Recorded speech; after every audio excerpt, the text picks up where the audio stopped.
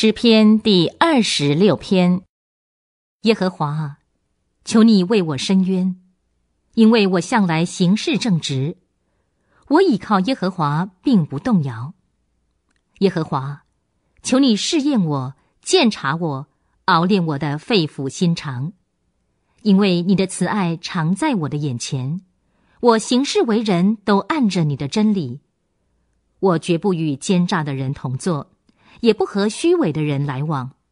我恨恶恶人的聚会，也不与作恶的同坐。耶和华，我要洗手表明无辜，才来绕着你的祭坛行走，好使我发出称谢的声音，述说你一切奇妙的作为。耶和华，我喜爱你住宿的殿，你荣耀居住的地方。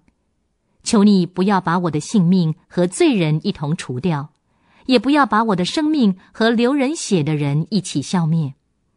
他们的手中有恶计，他们的右手充满贿赂。